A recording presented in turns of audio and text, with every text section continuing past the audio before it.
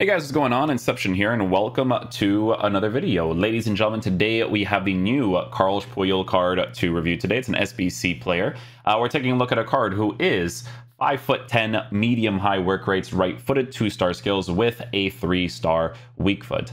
Now, with Carlos Puyol, guys, by default, I do feel like his pace is on the lower side for the meta of this game, right? So you're mostly going to have to use him in a 4 at the back formation, although I do want to see how good he is defensively as much as possible. So we will be working with an 87 for acceleration and a 90 for sprint speed, which like I said, I think is very low for the meta of the game to kind of respond to certain situations very quickly.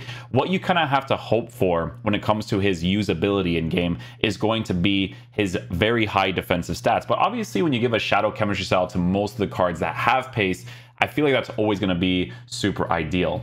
With shooting, he has absolutely no shooting capabilities. Passing is okay for a center back. Should be higher, to be honest, because of prime Barcelona days, but it is what it is. Dribbling on the card, not in the greatest of areas. With Puyol in game, let's see what his body type is at a 5'10". So Puyol has a stocky body type, right? So stocky body type with 58 agility, 57 for balance, and a 50 for dribbling. Usually if it's like a unique body type, like a Varane card, sometimes their unique body types compensate really well. Varane's taller, has like his own animations, to be honest with you. So that's why people enjoy using that Varane card a lot. I usually see him and Ruben Diaz linked up together for the foot champ squads that people usually use, right? But his dribbling is quite low, which doesn't help because of his pace being low as well. So, you know, those kind of work together with the aggression as well. So we're going to be testing out that. Again, for defensive stats, his stats are very high for this card. When you give him the shadow chemistry style, it is in the perfect area. So that's the thing that you have to kind of hope for the most, is that part of the card is as good as possible. And then last but not least, for physical capabilities, the card is at a 94 for strength, 92 for aggression, and then a 92 for jumping. So yeah, the main things here is going to be seeing whether or not he's a good defensive player without the pace, which, to be honest, I doubt, because I think pace is definitely a very, very important thing to have in this game, but we'll see. With this card, guys, we're going to be working with the 3-5-2. Again, you don't want to use a card like this in a 3-5-2. We just test out this formation because we try out other cards while showing you guys whether or not the pace can affect the card, right? So we'll play him in that center back position, and we'll see how he plays, man. Hopefully he's a decent card to use.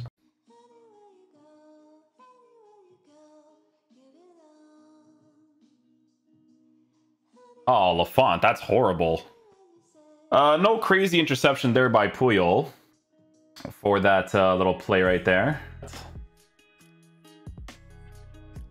Oh, let's go, Puyol.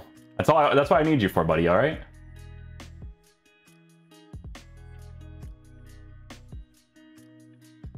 Oh, well done. Doesn't have the pace normally, but does well there.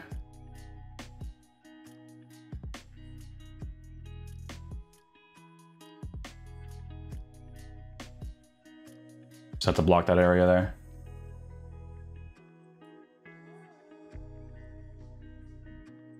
Nice, Puyol. I'm going to need that defensive capability from you, my G.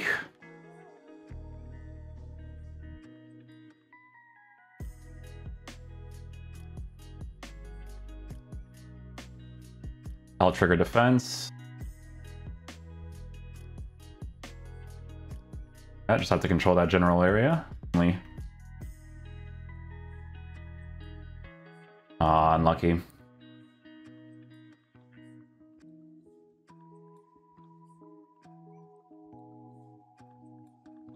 Well, this game's a sluggish mess right now.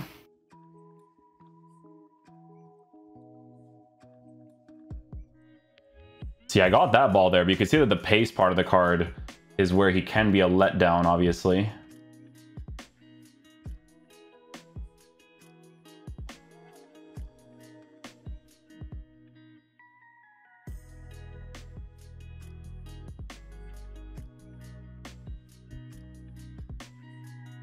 Well done, Puyol. Well positioned for a defensive play.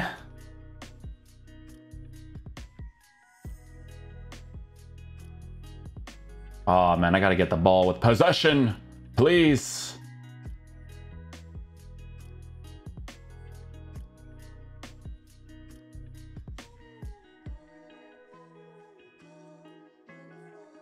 No, dude, what is that? We're back in it, though.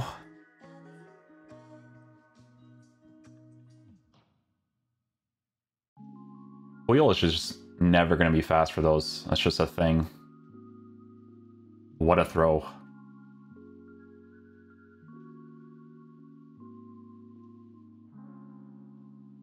Oh, thank goodness, Puyol.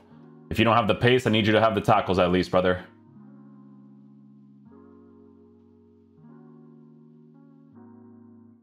Oh, he goes for a jumping animation at least there.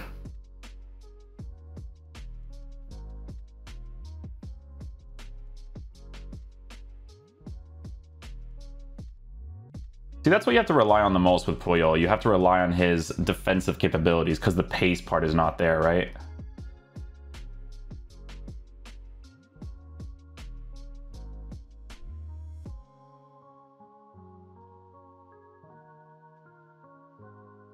I'm not sure why Puyol didn't initially stick to that center back position. Like, he's kind of like on the outside, but at least he gets a challenge afterwards. Huh? Puyol well positioned.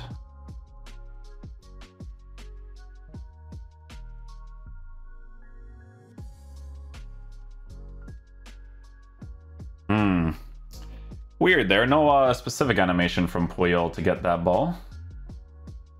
I did nothing from the Wish guy's touch too.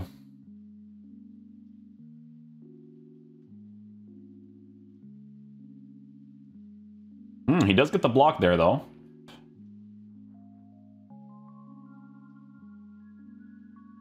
You gotta rely on that AI with Puyol for sure.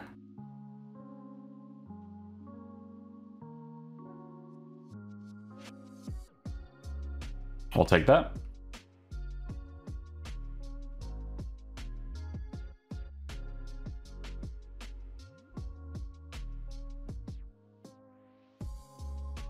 Nice. Manual goalkeeping, we still scored.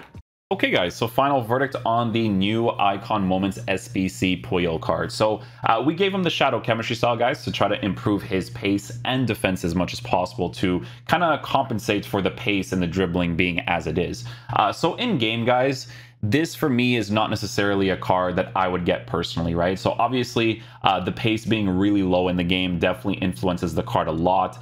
It works with his stocky body type and dribbling stats a certain way where he's almost like restrictive in the way that he runs into certain positions. I do feel like in previous years, I think in last year's game or 2 years ago, his defensive capabilities were actually really good. Again, though, was the pace being low.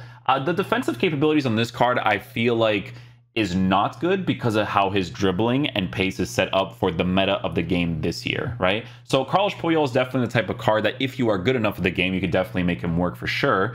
Just not necessarily an SBC that I would complete because the dribbling works with a stocky body type and 5'10" a certain way for this year's game where it doesn't feel special. And I feel like it doesn't feel special because of how low the pace is. I feel like with the meta of FIFA and EA needing to understand that pace is very important in this game to avoid as much as possible to concede those like counter-attacking through ball, lob pass type goals, they have to boost his pace more, right? They have to give him the 97 acceleration, the 97 for sprint speed.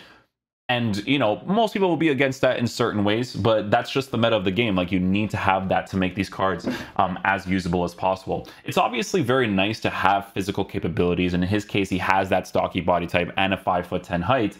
It's just that, you know, the pace just does not work with the card that well. There's certain situations where it almost feels like he doesn't do anything, right? Like I said, he had this, like, I personally feel like in previous years, he had this like bulldog personality in game. He just lacked in the pace. This year, I just didn't really mess with the card that much. We were trying him out on the main account as well as the review accounts because you know how people are when they see loan cards, right? So yeah, nothing too crazy. The card is 420k on the market, which I personally would not pay for.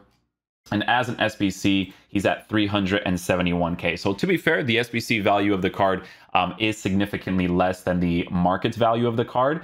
But for me personally, this is the type of card that I see people mostly getting for sentimental value more than it is for quality in game, right? It's just going to be for that past and present Barcelona squad that people may or may not want to work with, right? That's what I feel like he's going to be used for mostly. But yeah, hopefully you guys enjoyed this video today. I will catch you guys for the next one. Peace out, dudes. Love you guys.